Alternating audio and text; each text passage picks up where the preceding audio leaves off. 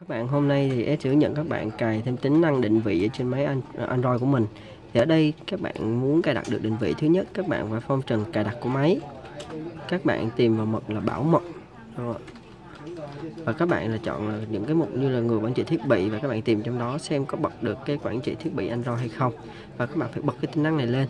Khi bạn bật quyết quản trị thiết bị Android thì như cái phần mềm mà quản trị máy tính, điện thoại của bạn mới có thể kiểm soát và xóa sạch được những cái dữ liệu, giúp các bạn bảo mật cái máy của mình hơn.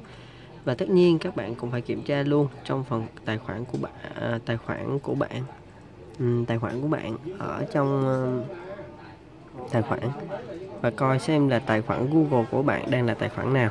Ở đây ví dụ như S đang dùng là tài khoản là dùng chung, là chung Visa của công ty mình là 01, thì S sẽ phải nhớ cái tài khoản này để có thể sử dụng được, đúng không ạ?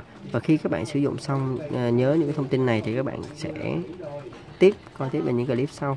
S sẽ hướng dẫn các bạn cách để tìm lại và khóa thiết bị khi bị mất.